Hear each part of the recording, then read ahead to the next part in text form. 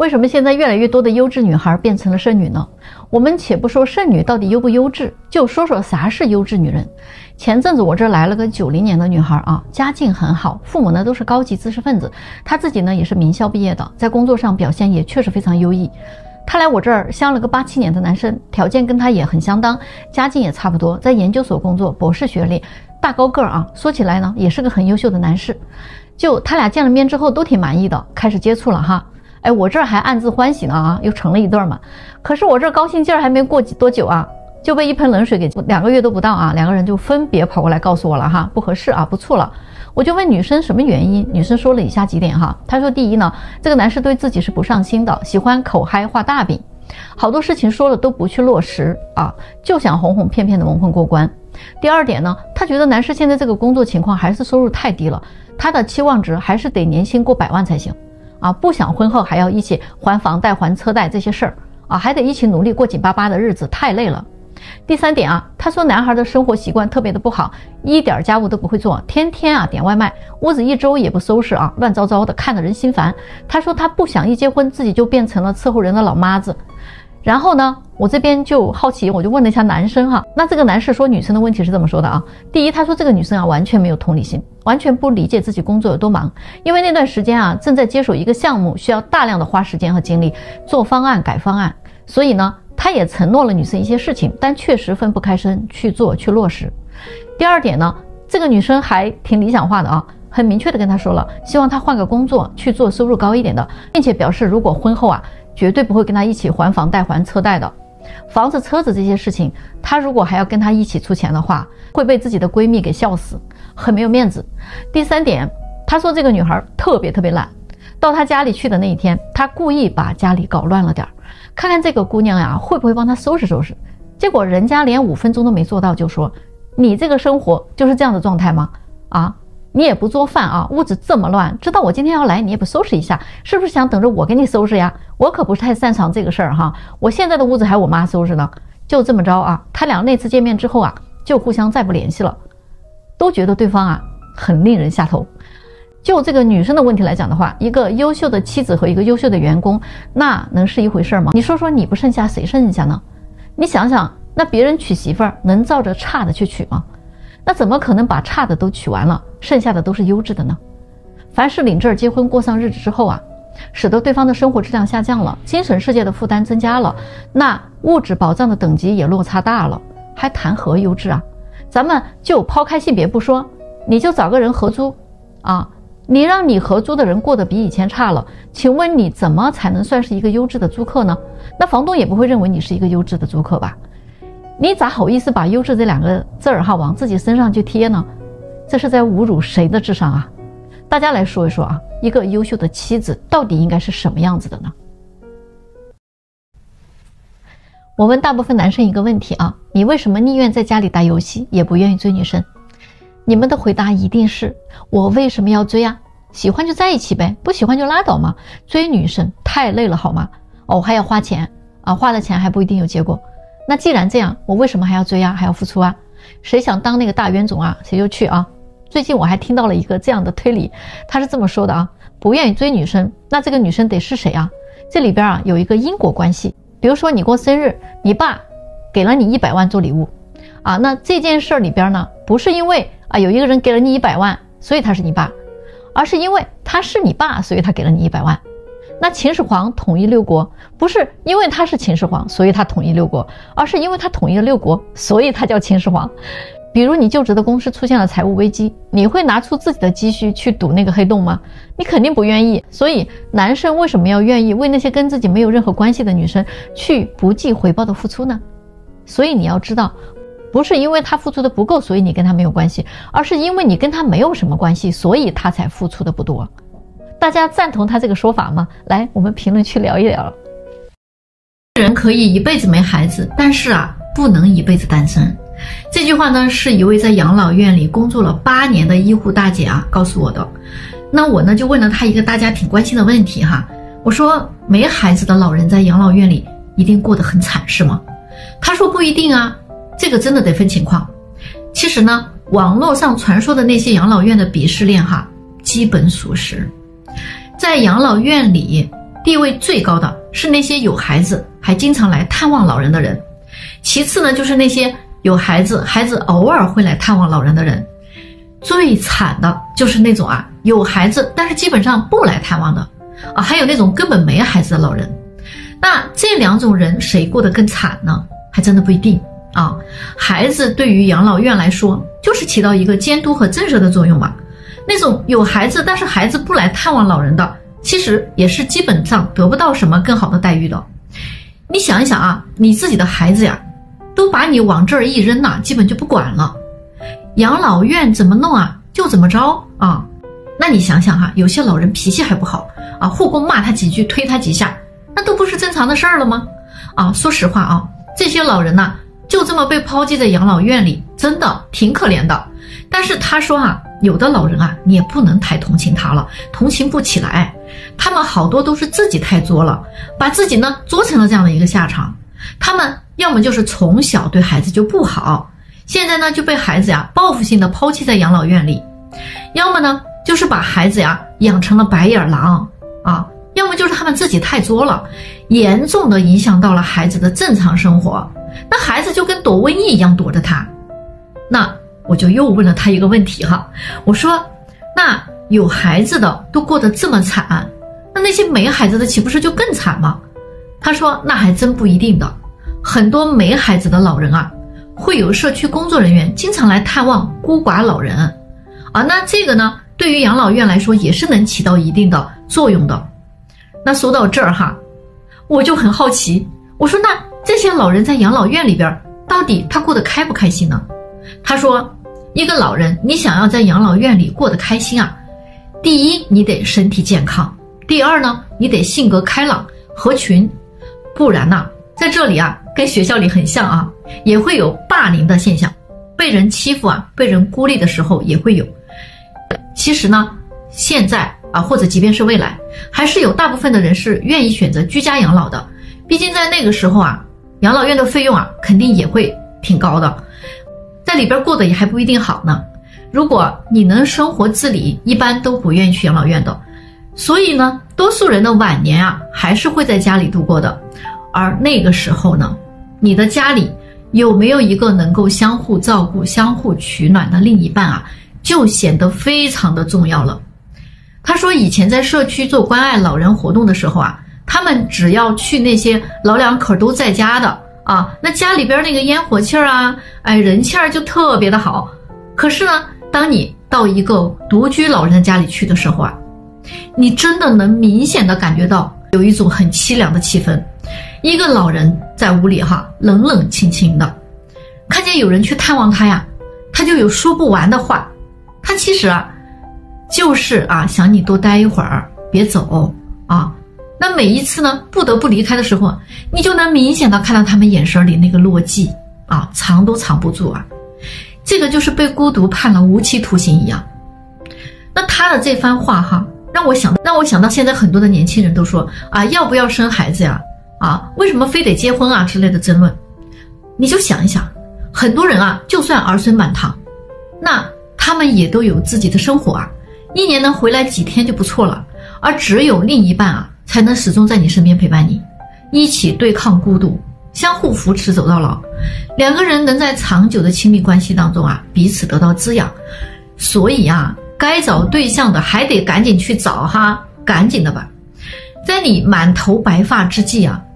都有一个人他在你的身边关心你陪伴你照顾你。那今天这个视频呢大家有什么感悟吗？咱们到评论区聊一聊好吗？你认为最毒的一句毒鸡汤是什么呢？今天我也真是受教了一个25、26岁的小姑娘跟我说，她2023年连续谈了2任男朋友，都是2、3个月就被人家分手了。关键的是她还是个大美女，那真的是长得非常的漂亮。我就有点纳闷了，怎么这么漂亮的姑娘还会被男生分手呢？不都是她看不起人家才对吗？结果我一了解实际情况才明白原来这个姑娘是因为她一直遵循毒鸡汤的原则来谈恋爱的。她说，如果一个男人不能给我钱，又不能给我宠爱，还不想给我婚姻，也不能给我情绪价值，那还叫男朋友吗？啊，你们看看啊，他说的这一句句的哈，又不能给我这个，又不能给我那个哈，他这从头到尾都是在要别人给他，就是你不能给我什么东西，我怎么能卖给你呢？哎，这个就是啊他的一个原则，这个真的是啊太毒鸡汤了，对吧？原来呢，他这2任男朋友都是富二代，家里呢都非常有钱，花钱也是挺大方的，他基本上开口要什么呀，对方啊就能满足他的要求。可是这个姑娘呢就没了底线了，今天啊要个香奈儿啊，明天呢要个金手镯，这些都还好哈，关键的是啊，她不但隔3差5的就要这要那，各种啊让男生给她花钱不说，她还狮子大开口，让男生给她买劳斯莱斯啊，还说到结婚要买个大 house 给她，至少啊5000万以上的房子。你们知道吗？就她这么个要法，能不让男人觉得她是个要饭的吗？成天的要，哎，买，他不就是把人家当了个提款机在使用吗？这一点才是让男人啊最反感、最不能接受、最下头的事情。其实呢，男生在有诚意跟你交往的时候，也是愿意表真心的，可以给你买一些喜欢的东西的。可是你这才认识几天呀？就算你要考验一下男生对你的重视程度，也不是这么个考验法吧？所以这个姑娘就你这个要法，让人家开始反感了，对不对？本来想娶回家做媳妇儿的，结果呢，直接变成了短择对象。她在跟男生相处的方式上也是很自我的，反正我就是漂亮，哎，你就得宠着我啊，不能跟我吵架，必须顺着我，我才能爱你。就算是我错了，你也不能说我啊，人家还是个宝宝嘛，啊，还有一颗玻璃心之类的，你就得来哄我。最后呢，谁还想娶个这样的回去养着呀？提供了钱不说，还得受你的气，看你的脸色，天天供个祖宗在家里。你就说说人家男生对你这样的姑娘到底会怎么想呢？我有钱，我又帅，哎，我有料，一大群的漂亮姑娘等着嫁给我，我干嘛非得找你呀？啊，找你这种是干啥用的呢？就你那从头到尾啊都是在伸手要的那个劲儿啊，就跟个乞丐似的啊，没见过钱是吧？是不是毒鸡汤喝太多了？就男人在那一瞬间啊，他迅速下头了啊，他就会觉得自己已经变成了一个什么提款机、印钞机之类的物件了，是你自己把交易赤裸裸的放在了台面上，对吗？所以女生不要一边在喊着我们是独立女性啊，一边又一味的让男人在金钱上付出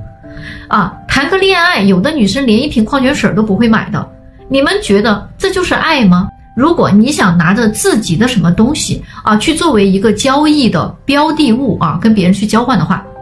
那就不要玷污爱这个字儿了啊，提都不要提，好吗？大家说是不是这样的？跟大龄剩女谈恋爱到底是什么体验呢？最近有个85年的男生跟我分享了他的剩女之恋。就他33岁那年跟他的一个女同学谈上了，大家呢都老大不小了嘛原本呢都是奔着结婚去的，可是好家伙跟大龄女生谈恋爱也算是经历过了之后再也不愿意碰他们，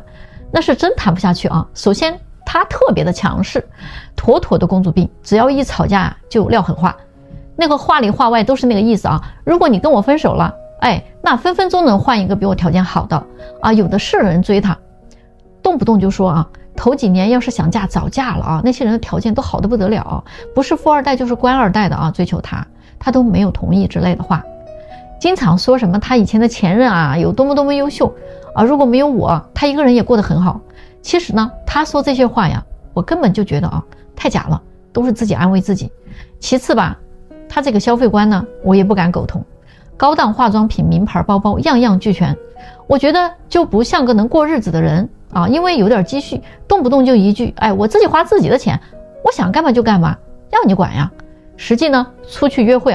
他没有掏过一次钱，其实他也就是比那些小姑娘相对的宽裕了一点而已，不至于能上天吧说不好听点，人家小姑娘混到你这个岁数经济也不会比你差吧，天天各种虚荣爆棚求婚要去希腊拍婚纱照要去南非，度蜜月要去北欧。我给他解释，我真没那么多时间，因为工作真的很忙，他听不进去啊，还各种又作又闹。然后啊，他就得出了一个结论，说我把工作看得比他重要啊，还让你无法反驳，从来都不会换位思考，只要违背他的意愿啊，就是不爱他或者不够爱他。我就反问他，那你做过什么事儿证明过你爱我？结果他立马就答不上来。还有吧，他和他那群少女闺蜜啊，个个都很假，明明就是找不到接盘侠了，对外就说他们不想将就，说是因为自己太优秀了，人家那些结婚早的就是将就的，就是不优秀的。而且呢，我不知道他是凭什么就觉得自己优秀啊？跟刚毕业的小姑娘比，月薪就是优秀吗？满脑子不切实际的幻想，活在偶像剧里，还特别的双标，整天就标榜啊他经济有多独立，生活负担啊却让我一个人承担，所有的开销我承担也行，但你能不能做点家务啊？能不能周末的时候好好做顿饭啊？他说不想当保姆，做不到，一到要搞家务的时候，他就说男女平等啊，一说到出钱的时候，那就是我一个人来扛。最后吧，他还特别情绪化，只要发生了矛盾，虽然年纪不小了啊，还是一副很任性的样子啊，绝不妥协，绝不低头，一定得我来缓解矛盾，并且最后呢，结果都一样啊，必须是他是对的。但是要说理解、包容、换位思考这些词儿啊，在他身上完全看不到，非常自我。他的感受很重要，他答应我的事儿可以10有8九做不到，我答应他的事儿那是一件也不能变卦。最后一次吵架是因为他认为我孝顺父母就是妈宝还让我跟父母过一辈子得了。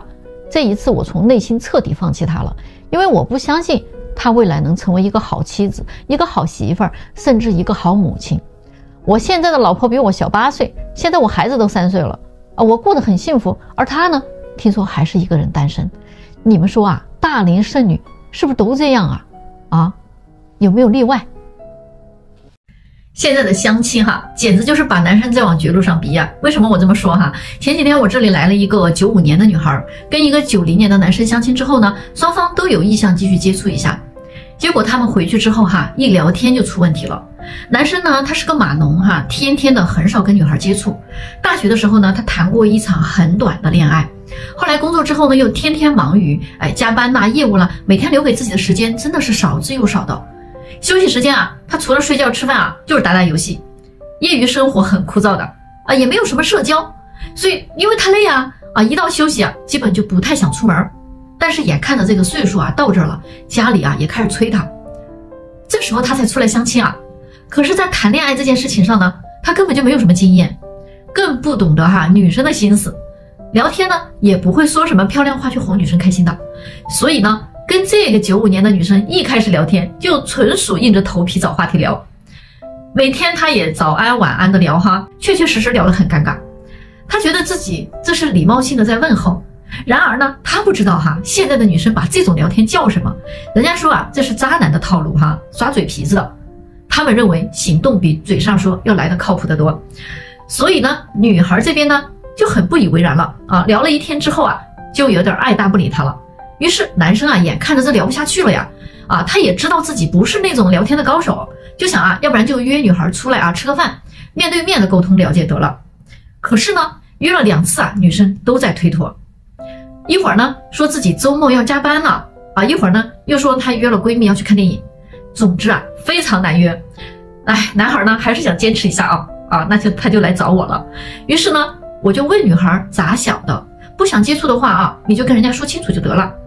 他说反正也不是那么喜欢吧，但是呢也没有那么讨厌，其实还是可以继续接触一下的。于是呢，就在我的撮合下女孩呢就出来跟男生见面了。他们周末呢在一起待了一整天。这一天他们吃饭看电影买奶茶吃零食，还去了一个小网红景点。总之呢，所有的花销男生都承担了，女孩呢一瓶矿泉水都没有买够。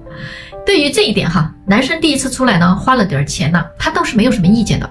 可是回来之后呢女孩呢就开始跟我抱怨了。她说这个男生现在事业平平，没有什么太大的发展空间的，但是还一直在侃侃而谈未来要怎样怎样怎样。然后呢还聊到了买房什么的。我就觉得他这个人现在的收入不大可能买得起北京的房子的。虽然呢我也没有那么物质，但是我更希望他能实际一点说点现实的没有必要跟我画饼在这儿。另外吧还觉得男生有点抠他说啊，两个人第一次出来见面啊，男生呢选的餐厅居然是一个人均消费才几十块钱的小饭馆，自己呢虽然不用非得去吃那种上千元的大餐，但是啊就这么着感觉啊是挺被敷衍的，所以他对男生的喜欢啊还是出不来。他还觉得啊男生的情商太低了啊，一直在输出自己的价值观，对于别人的想法似乎呢就关心的很少。这一次的交流啊，他认为是没有加分的，反而是减分了。后来他们其实又见了几次啊，正好呢元旦的跨年的那一天啊，男生就约她出来吧，女生说啊还是有一点点小期待的啊。结果来了之后啊，发现这个男生仍然穿着前几次一直在穿的那件衣服，他说他真的很下头啊。然后呢男生还给他带了个小礼物啊，是一个小公仔哈，一只小猪，应该呢也是一个100多块钱的东西。